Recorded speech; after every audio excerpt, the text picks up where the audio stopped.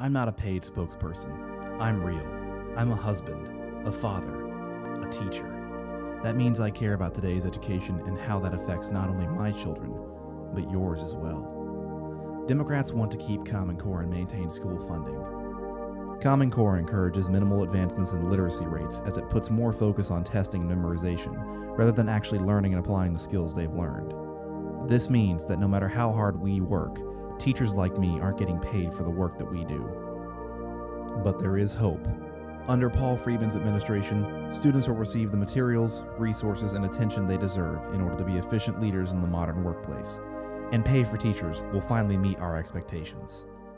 Remember, a vote against Paul Friedman is a vote against your children. Do the right thing, America.